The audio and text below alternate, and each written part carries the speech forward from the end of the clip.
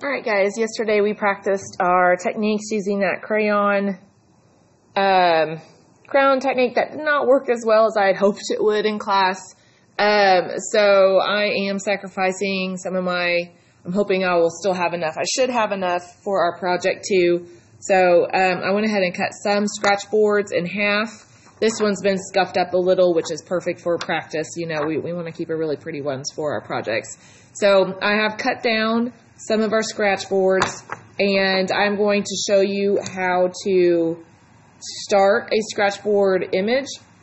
Now, this is one of those few assignments or projects where you actually get to kind of trace your image.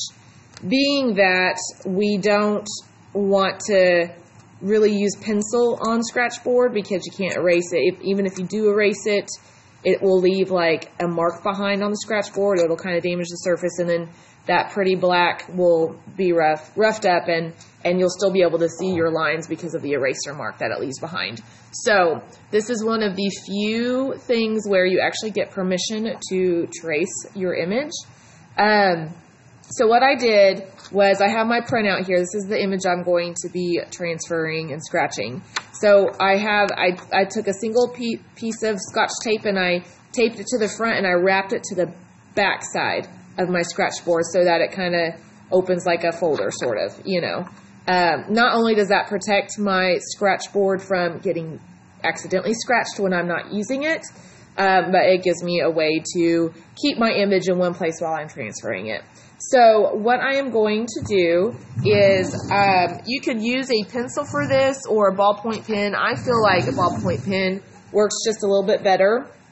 I don't know, that's just kind of my personal preference. Plus, when you do it in if you use like a red or something, but you could also use a color pencil or whatever, you can kind of see your lines, I think, a little bit better so you know where you've been. So the goal on this stage is to transfer as much detail as you can. It'll make your life a little bit easier when you start shading it.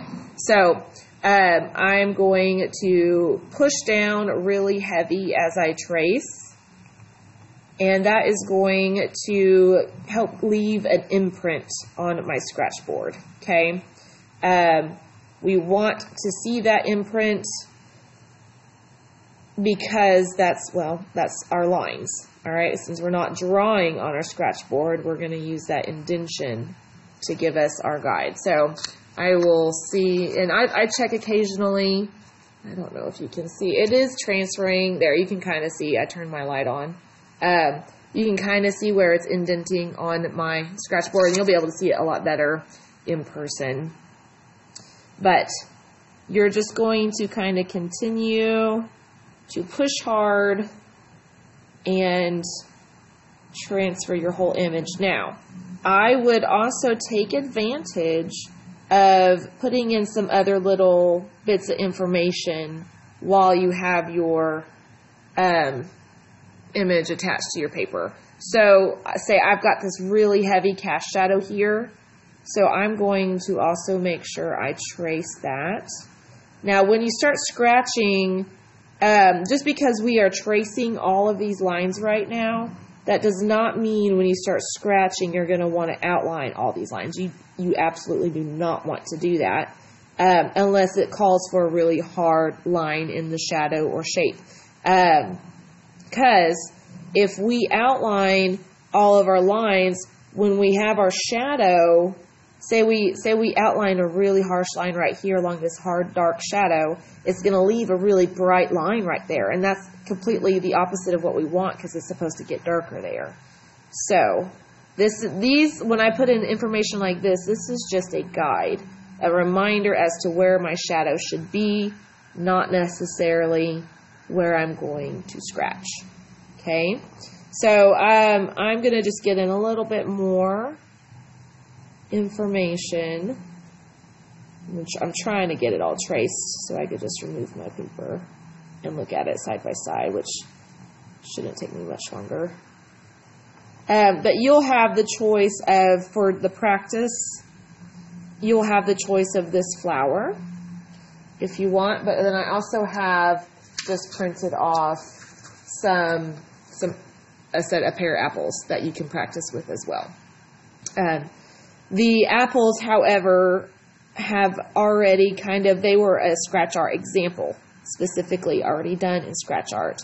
So your project will not, you won't be able to do that. You won't be able to pull off someone else's scratch art piece to do. You're going to have to find a photo of your own. Like, so I use the actual photo of a flower here, and then I'm going to just render it in scratch art versus doing an actual scratch art piece. So that's why I chose this as my example. So when I should have my whole flower, let's see if you can kind of see it. I do have my whole flower impressed, I believe, and I'm going to double check before I remove it to make sure I'm not missing anything. I think I got it all though. So I'm going to go ahead and remove my paper.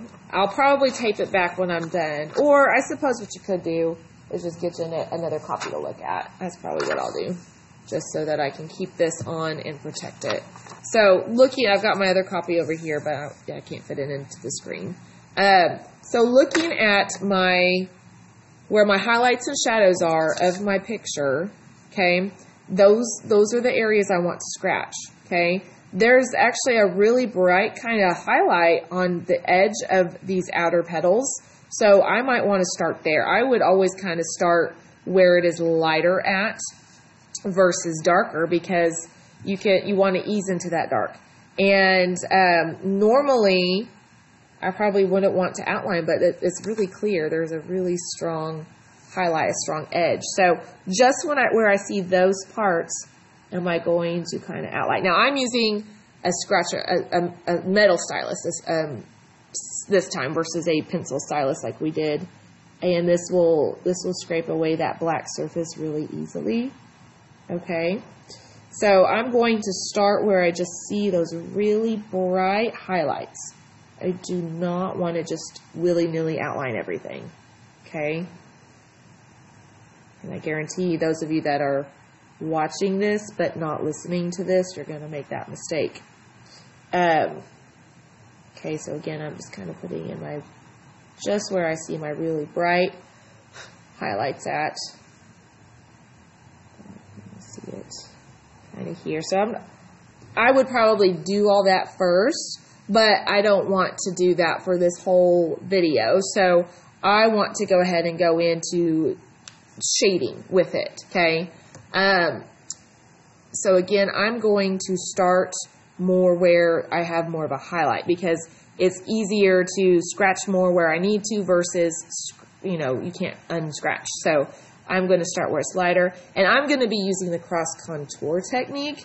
If you take a look at this petal, you could really see kind of the texture in the petal, and I feel like the technique, the cross contour, would kind of want to flow in that way versus, say, going this way.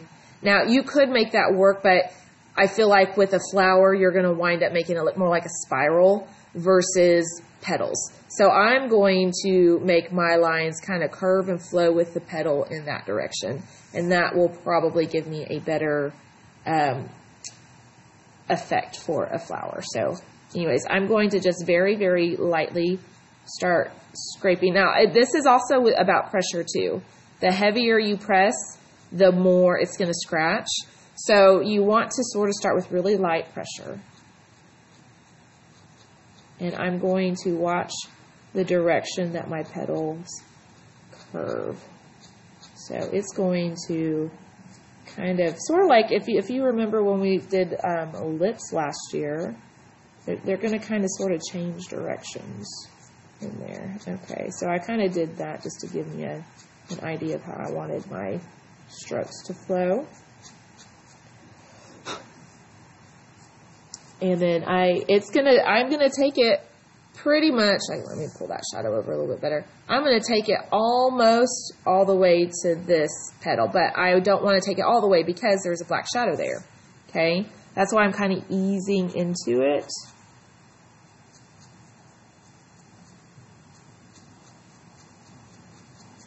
And then I can get, now, scratch art, again, you can't erase. So you have to just sort of take your time. You're going to feel intimidated probably at first because you can't erase. But once you get the hang of it, it's not too bad. And then it's just also one of those things, if you make a boo-boo, you just have to try to problem solve a way on how you can camouflage it or make it look like it was done on purpose. That's kind of the one thing I really like about art in general, is that you get to problem solve. So you can kind of tell that I have more of a highlight over here because I've scratched more. But you could also see, this is something you need to also learn how to kind of camouflage when you're doing scratch art. I have this edge here, but I still don't want it to look just like this line. So I'm going to go back and I'm going to try to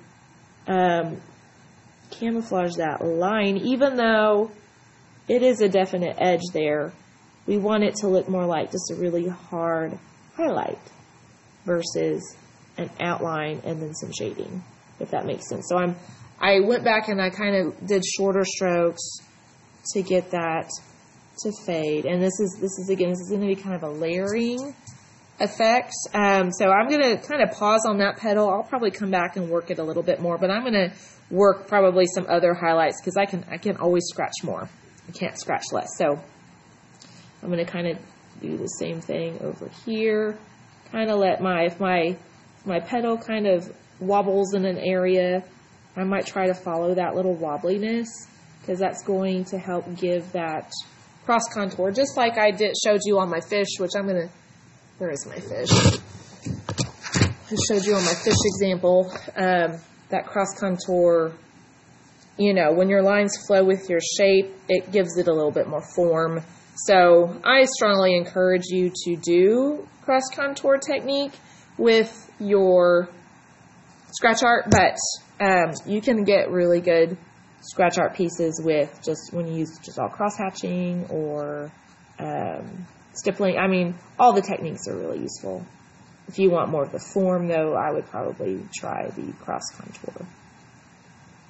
Okay, so anyways, we are going to work on this for the next couple of days just to kind of get the hang of it, and then you will get to pick a project of your own to do, and I imagine it'll probably just be finding a high contrast photo to do, and I might also suggest a family crest. That I've done family crest projects in the past. I did not get to do one last year because we went in quarantine, but it's usually really neat because you get to do a little research on your family. So I might pull up some examples when we get to the project just to give that as an option. Anyways, work on that. Again, you can slowly work into your shadows. You don't want to get there too fast, too hard, because then you can't undo it. So work in those highlights, fade into your shadows. So, all right, that's what we're doing, and let me know if you have any questions.